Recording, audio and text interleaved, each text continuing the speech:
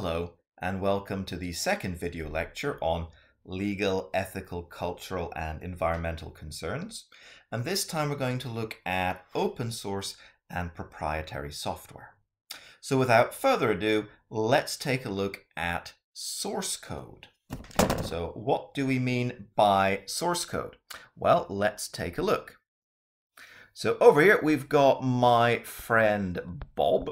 Bob is a programmer and he's currently working on Super Word Processor version 4. He could be writing this in C++ or Java or Python or C# or any other computer programming language. And he's creating what we call source code here in the programming language.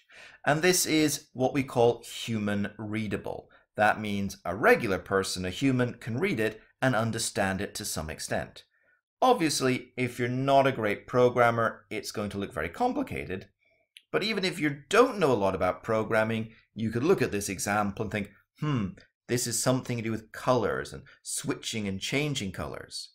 So again, a regular person can look at this, understand it, and if they got some programming experience, they can make changes, edit it, improve it, etc. However, this is not computer readable. When Bob is finished, oh, don't have to worry about my viruses just now. When Bob is finished, he needs to change it into a form that is computer readable. So he's going to translate it. So depending on the language, this could be compiled or interpreted or even assembled.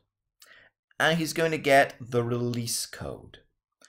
This is Super Word Processor 4, and now you can go to a shop and buy it on DVD, or you can download it and install it on your computer. And this is made up of ones and zeros. It's binary, and now it's only readable by computers. So if you were to try and open this and have a look at the code, rather than just running the software, you'd get something like this. You'd get binary.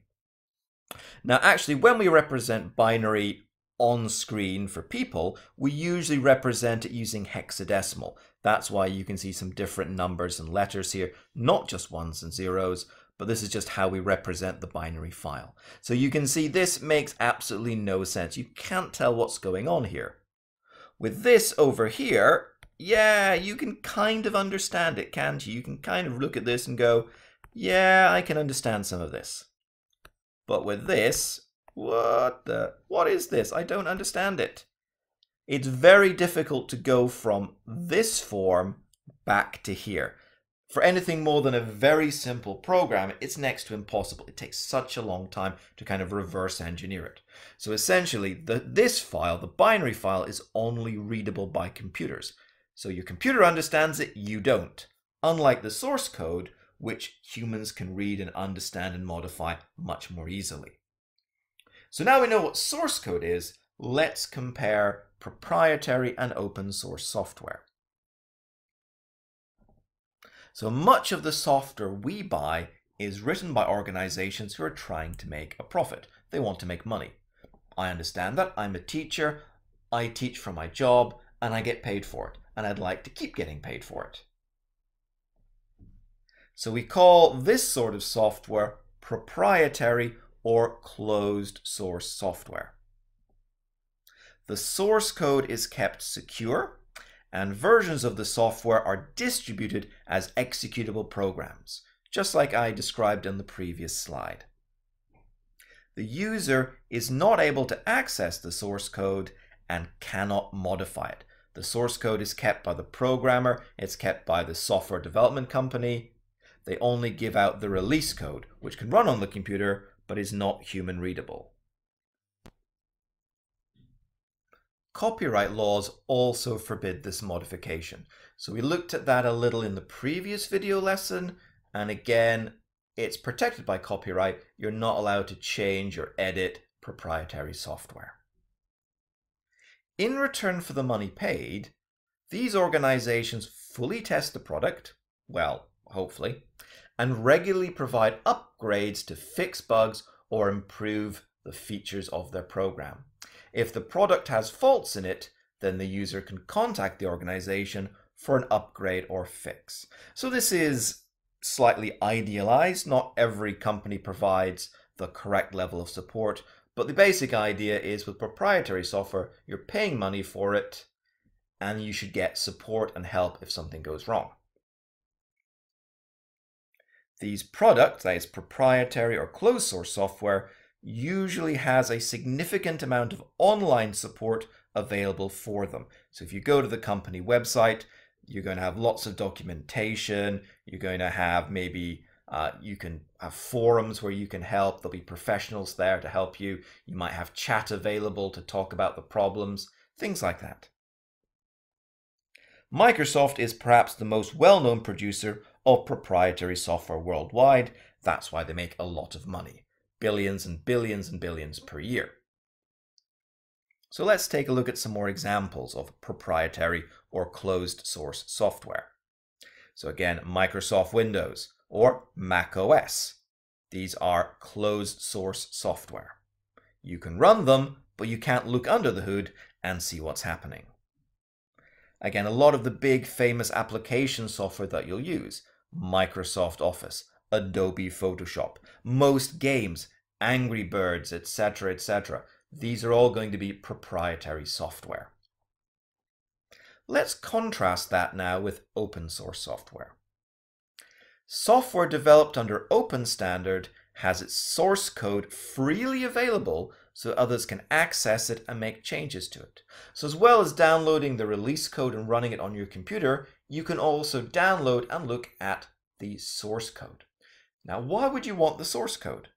Well, you can change it so you can fix any errors or bugs, or you can pay somebody else to do it for you. You can add extra features. If there's something the software doesn't do and you know how to use it, you've got some programming experience, you've got some knowledge, you can add that feature. You can also make your own version of the software, upload it to the internet, and let other people download your new and improved version. So open source software is sometimes called free software. But we have to be a little bit careful here. This is free as in free speech, not a free lunch. However, most open source software can be downloaded for the cost of £0.00. It doesn't always have to be free. Sometimes it is charged for. Often companies might have the software available for free, but they might charge big businesses for technical support, and that way they can still make a profit and still bring a lot of revenue. But generally, most open source software is free as in free cost. Open source software is often regularly updated by a community of developers. These updated versions are then made available to anyone, again for little or usually no cost. Despite being free, this software is often of very high quality because of the community of highly skilled developers who regularly test, fix, and improve the product. A lot of the people who work on this open source software are professional software developers. These are very highly skilled programmers who are giving up their time to develop this software. It's a hobby, it's an interest, it's a passion of theirs. So don't think that open source software is going to be of less good quality in terms of the coding. Some very wonderful and very highly professional pieces of software are open source. And again, anybody can contribute, so you have a huge team of people giving up their time to fix it, edit any bugs, improve it, and add new features. On the downside, with open source software, there's no one to blame if something goes wrong. So basically, there's nobody to sue if the software doesn't work and it crashes and it doesn't work with other software and it causes problems. That's not so much of a problem for an individual, but for a big business, that could be more of a problem. So a popular form of open source software is what we call GNU/Linux. Often just referred to as Linux. You might recognize versions such as Ubuntu or Mint. There are lots of different forks of Linux. Because it is open source, people can download this operating system source code, edit it, change it, make their own versions. Another version you've probably heard of is Android. Android is sort of Google's version of Linux modified for mobile devices. As with any open source software, you can actually go onto the Google website and you can actually download the source code for Android if you wanted to. You've also got a lot of software products like OpenOffice or the web browser Firefox. Again, these are open source software applications. You can download the release code and run it just as you would any software, but if you're interested, you could download the open source source code and then play around with it or take a look at it. And that way, maybe you can make edits to it or change it or just make yourself feel secure that the software works the way that it's intended. Let's just finish by looking at some of the advantages and disadvantages, comparing and contrasting these two different models. So open source software, you get the source code. Proprietary software, you don't. Open source software is usually free of charge. With proprietary software, you almost always have to pay something to gain access to the software. With open source software, because you have the source code, you can modify, change it, redistribute it. Proprietary software, you can't. You're not allowed to modify the software, and if you did, it would normally in most countries be illegal and you could be charged and get sent to prison. Open source software can be installed on as many computers as necessary. You can download the software, copy it, put it on lots of different computer systems, no problems. Proprietary software, you have to pay for each computer it runs on. Usually you can download or buy the software and it'll run on one computer or a small number of computers, but after that you have to pay for extra licenses. Again, this is more of an issue for big businesses who might need thousands or hundreds of thousands of copies of a software to run on lots of different computers. They can't just buy one and copy it onto different computers. They could get into a lot of trouble, so they need to contact the company and make sure they have enough licenses to run it on every machine. With open source software, no one person is responsible for problems with the software. However, with proprietary software, you should get full support from the software developer. Again, in theory. With open source software, you usually only get community support. So again, these are volunteers, people are setting up websites, providing documentation in their free time, running forums to help people with the software. Hopefully with proprietary software, you're going to get commercial support as well as community support. Hopefully the proprietary software company, somebody like Microsoft, will have a website full of documentation and lots of help that is professionally provided to make sure that it works and that you can run it the way that you want. Again, these are kind of theoretical ideas. It's not always as simple as black and white. One works one way, one works the other. But these are kind of good points to use in the GCSE exam so you can compare and contrast them simply and get lots of marks.